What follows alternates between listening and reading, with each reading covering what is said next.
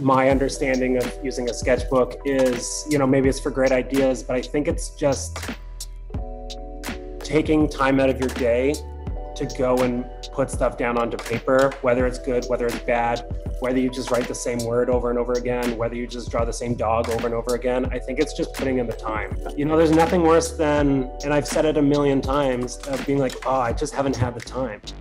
So then make the time.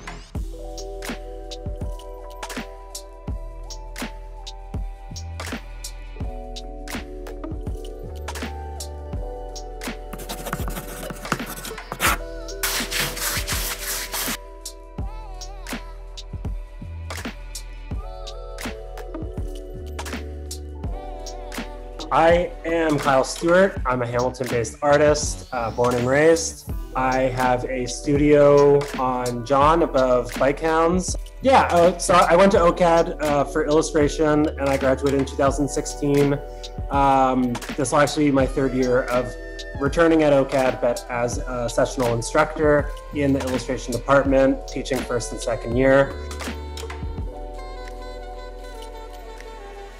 I think it started when I was in school, when I was doing my Bachelor of Design for Illustration, and you didn't just submit an illustration that would then get critiqued and get marked. Like if maybe it was a 2-week illustration or a 3-week illustration, and the first week would be you would hand in rough work and references and sketches and color studies. And different concepts. Actually, let me just move my camera here a little bit. So I brought, here's some stacks of sketchbooks. This is probably from the past 5 or so years. And recently I went from using sketchbooks to just straight up loose paper that now gets kept in shoeboxes. The thing about most of my sketchbook work or my mind map work of being solely in pen is the intention behind it, is it's in the moment, it's thought of on the spot. If you make a mistake, it's either get rid of it or work with that mistake. I think just that idea of working with your mistake, of showing the confidence of what is your intention, it really bears all. Any artist ever has hit a wall, has hit that, the brain farts, that creative block. And, you can read any self-help book that you want to, or have any, just think about it in any way. But if you're just going to wait for lightning to strike again, I don't think it's going to happen. I think, or if it does, it's really sporadic and random.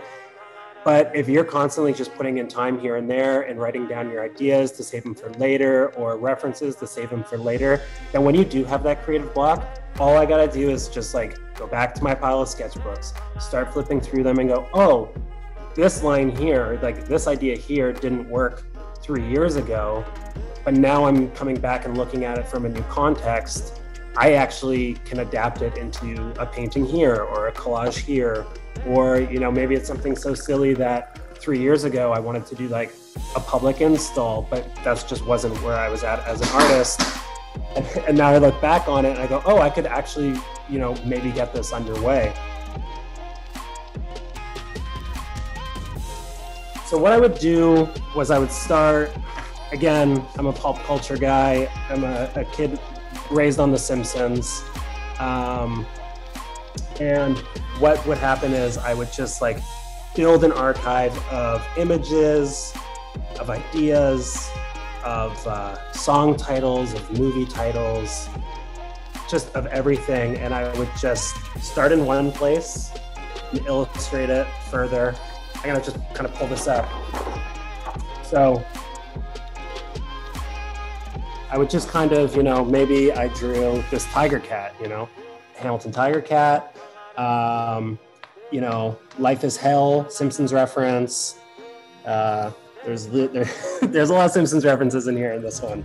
Some hockey, some tattoo culture, some cats, some dogs, Chuck E. Cheese, Mr. Peanut, the Munchies. There's some Black Flag.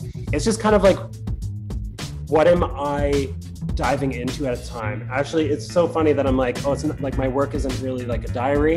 If there's anything, this is so clearly a diary. Yeah, so the mind map ultimately is just my brain puking.